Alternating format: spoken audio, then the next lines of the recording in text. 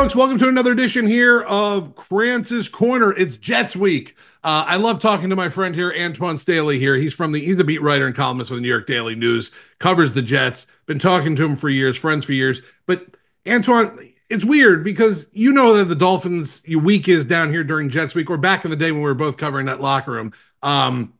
It's a hate week. Now it's just, it's a blah week. So first off, welcome back to Krantz's Corner, and welcome to blah Jets week this week. Well, I guess if you're the Dolphins, like you get to eliminate the Jets again from playoff contention. So that's your saving grace, at least. Like that's what happened last year when they beat them 30-0. So Right. I assume the Dolphins will be motivated to do that again.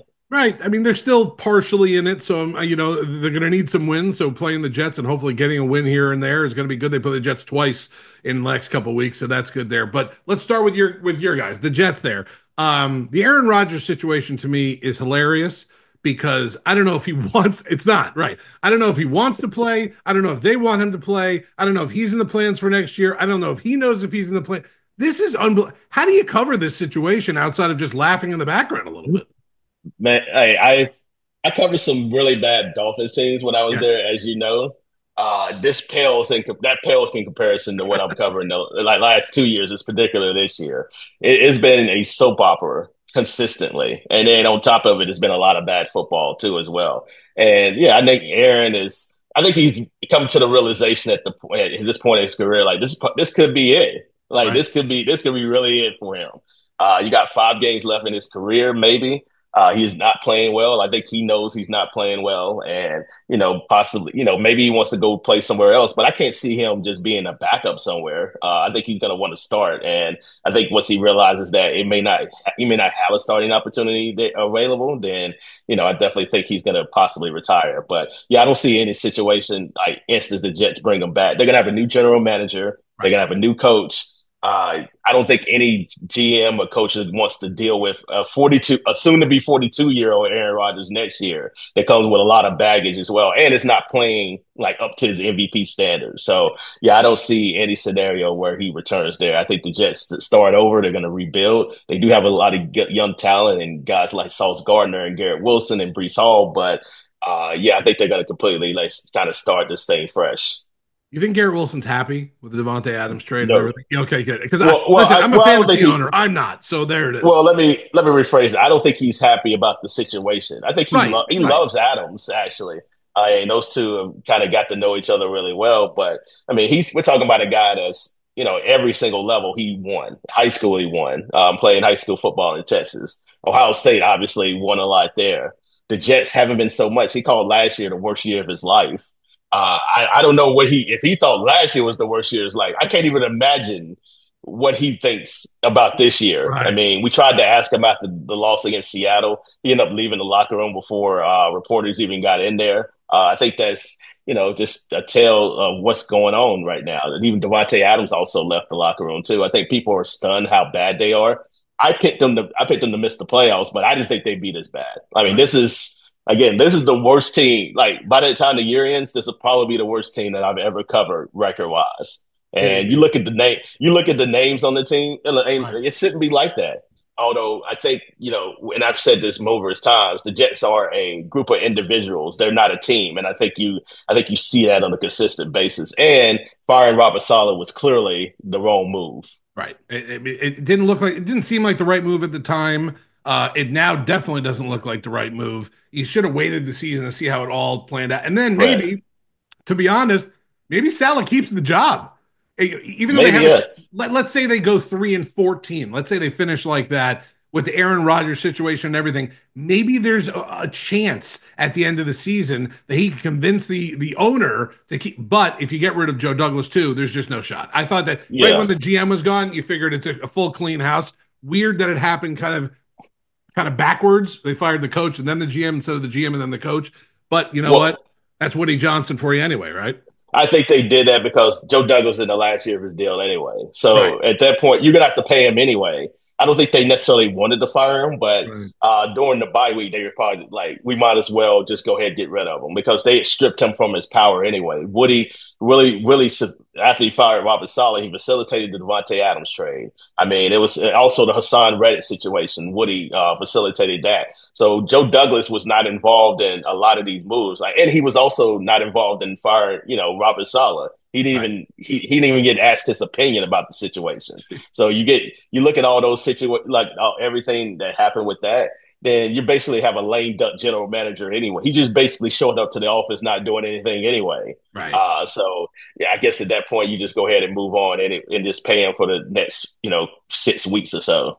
Right. Get it over with. Let him not even worry about it at that point. Yeah, Such a crazy situation going on. I want to go back to the prediction people in the beginning of the year that the sexy pick was the Jets in the Super Bowl. Like, I want to go back to those and ask every one of them again, including Greenberg and all those guys. I get they're Jets fans too. So, of course, you get Aaron Rodgers. You're feeling pumped about your team. Oh, getting Aaron Rodgers for a full season now instead of 4 plays like last year. So you're feeling confident. You make some big trade for Devontae Adams. Hassan Reddick comes in. Maybe he could be the guy. I just, man, you're right. We've seen a lot of dumpster fires in our days covering teams. This has got to be right up there, if not the biggest one I've seen also. And it's crazy that as a Dolphins fan, as someone who covers the Dolphins, it's happening in the division, not happening in the NFC West or in the South somewhere. It's right here. And for a team that had expectations outside of yours, I think a lot of expectations around the country or nationally were, yeah, this is the Jets' year. They're going to get it together and they're going to be a playoff team, maybe even a Super Bowl contender. I can't believe where they are now compared to that. I can't either. I've had them barely miss the. I had the Bills and Dolphins making the playoffs and finishing Sure. above them. I had them in third place, but I had the Jets with like 9 wins. But I thought they would just barely miss the playoffs. I never thought in a million years they would be this bad. But I did Right. have my questions were coaching. Like you had Robert Saleh coming back. I mean, essentially last year he could have been fired, but they gave Right. him a mulligan because Aaron got hurt. Okay, that was a big question. Aaron Rodgers, 40 going on 41, coming off an Achilles injury. That was a big concern to me too. Nobody knew how he was going to be.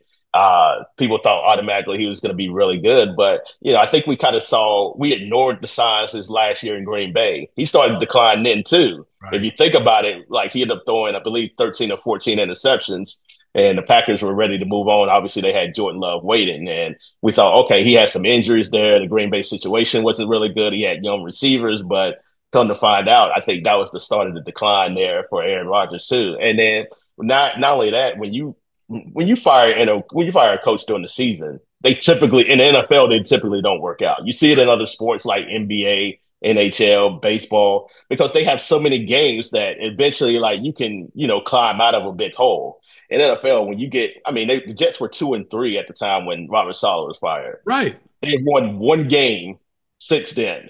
And then now you're asking Jeff Albrecht, who nice guy. I love Jeff. I think he's a really good guy. I think he's a great defensive coordinator. But you're asking somebody who's never had head coaching experience to now be the CEO of your football team, while Right. at the same time also still being defensive coordinator. That's a very hard thing to do, especially in the NFL. You see it in college where they can do it, but this is the NFL. I think you need to divert some of that, responsibility to somebody else too. And it's hard to be both an offensive or defensive coordinator while also being a head coach because Right. I think there's certain people that have been able to do it, but it's very hard to, get winning results that way. What are the biggest positives you're taking from this season so far with 3-9 record? Like, what are the? I mean, there has to be some. Like you said, there's going to be young talent Yes. that's on this team going forward, and that's going to be the core of your team. Who are those guys? We know it's Sauce Gardner. I know that Johnson's Garrett. hurt. Yeah, like Yeah. what are the biggest positives for you right now going into? And I can't believe we're doing this already into the next season in 25. Well, I've already started talking draft, so that's kind of where I am right Oh, now. I Like see we're Twitter already all early over you. I December. see the Jets Twitter all Yeah. over you for it. Right, Yeah, right. so basically, like I think guy like Garrett Wilson's had a really good year there. I think he's turned emerged into like a top 10 to 15 receiver in the league. So I think that's a positive there. Guy like Olu Fashanu, who they drafted 11th overall in the draft, ended up replacing Tyron Smith, who's on injured reserve. I think he's playing well. So you Right. got a good young left tackle for the future there. That's going to be under contract for about 4 years, I think. So I think you could take that positive away. A guy like, Jamie Sherwood, really good linebacker. Him and Quincy Williams have been playing really well. So I definitely think That's a positive there, even though the Jets defense, I think, has suffered since Jeff Ulbrich has taken over there. They were top Yeah. five unit, and then now they're barely hanging on to like a top 10, ranking right now. And they're giving up over 27 points per game, Right. like since Saleh has been fired. So the defense hasn't been good, but you have some pieces there, like a guy like Quentin Williams, still one of the best D Right. tackles in football there. I think DJ Reed's playing at a high level, but he'll be a free agent after the season, so I don't imagine he'll come back. So you're not totally bare if you're the Jets too. You just need to, obviously fortify the quarterback position, but also gain some other talent in some other key areas too. You drafted a quarterback if you're top five. If one of those, because I mean, 1, 2, it's going to be probably Shador, Cam Ward. Is there anyone else after that, or one of those two guys your guy, or do you think this Jets team might need another veteran to come in here and play? I love Cam Ward. I think he's the top quarterback, but I imagine he's either going to go to the Giants or Raiders, and Right. then whoever doesn't get Ward or Sand, or vice versa, then they'll draft the other one. I don't think I think the Jets could be bad enough to be in that position, but I think they might beat Jacksonville. So if they beat Jacksonville, Right. then they're definitely out of the race for quarterbacks. So I think in that instance, you just take the best available player, and they need. I think you can justify them taking just about every single position outside of maybe running back and then center. But yeah, they definitely could use some defensive help there. You want to talk about another wide receiver because I don't think Alan Lazard is going to be there next year either. And also Devontae Adams, like he's under contract, but he will be scheduled to make $35 million Oof. with no guaranteed money. So, and if Aaron's not going to be there, I Yeah. can't imagine Devontae wanting to stick around, considering he was with the Raiders in a bad situation. He's even in a worse situation with the Jets now. Right. So I would think he want to compete for a championship as his career starts to wind down. So yeah, I can't see them taking a quarterback if Ward and Sanders aren't there. So I think you just, maybe you take a guy in, second or third round, maybe a guy like a Drew Aller for Penn State or Garrett Nussmeier there. But yeah, you definitely don't want to reach for a quarterback because as we've seen, those typically don't work out. Although I will say this with the Broncos, with Bo Nix, I thought they Love reached. him. Right. He has been tremendous. Like he threw a ball yesterday that was just on Oh. a dot. So like, yeah, he has been. I got that wrong. I got that wrong, and I think a lot of people did too. Right. A lot of people who drafted before that you got that wrong as well and needed a quarterback. So there you go there. All right, last one, I'll let you go. Your thoughts just on the Dolphins. What's happened so far with them? 5-7 on the year. Obviously a bad loss last week. They've had two last second losses to the Bills and the Cardinals since Tua came back, fighting for the playoff spot. And they're in that spot that we always love to see in the hunt at the end of the playoff run. But your thoughts on what's going on with this team right now? Chris Greer, Mike McDaniel, two of the team. What have you see from an outsider looking in? Oh man, I'm so used to the in the hunt when I was covering with the Dolphins. Like that's all they were in, like in the Right. hunt, like until like the end of December. But I think the team just lacks a certain level of physicality. Like that's what you want to see from a team like this.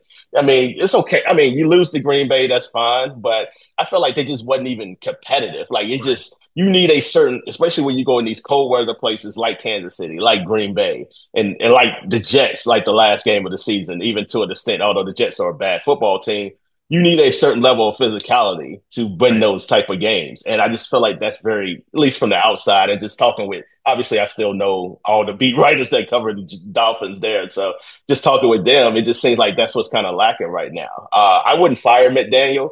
I think I would keep him another year, but Okay. you got to do something because Chris Greer, I think he's had a bit of a long leash there. I mean, he was there when I was covering the team. Right. So, I mean, he essentially took over all player personnel when Tannenbaum got fired there.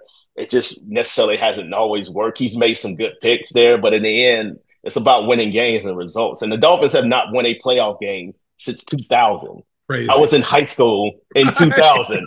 So it is time for them to win a playoff game. And if that's not your goal, at least try to win a championship, which I think the Dolphins can do. And they're great. Like the organization is great in every single area, like off the field there. I think they do a lot of great things there in the community. Alumni, they take care of the alumni like Yep. no other team in the NFL I've seen.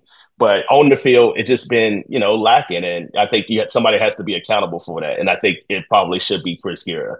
Yeah, at this point, you're probably right. And I think all Dolphin fans are siding with you on this one as well. Dolphins and Jets this week, not like the old Dolphins and Jet weeks, but we'll take it anyway. And it gives me a good excuse to text my buddy Antwan to come on here on Krantz's Corner. Thanks as always for coming on. Have a great kind of weekend if you can, covering these two pretty crappy teams, but just have a good time in general. And always love your stuff. Listen, New York Daily News, very happy to have you there. We're happy to have you there covering the Jets because that's the only reason I would read about it if you're writing about it at that point as Oh well. yeah, well, I mean, I got to write about it anyway. But at least I get to come down there and have a good time for the weekend and see old friends. So That's that's right. that's kind of what I'm looking for. Not necessarily the game, although Right. it is football, so I do Hey, enjoy that. you're covering football and you get to have Flanagans when you come down here. So there's nothing wrong with Exactly. that at that point. Antwan, thanks for your time as always. Thanks for coming on at Krantz's Corner always. All right, thank you.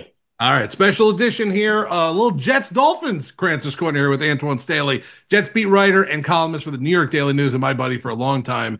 It's Dolphins Jet Weeks fan. It's Dolphins Jet Week fans. It's a big week, or it used to be a big week, but we love covering here in Krantz's Corner. We'll talk to you again next time. All right, sounds good.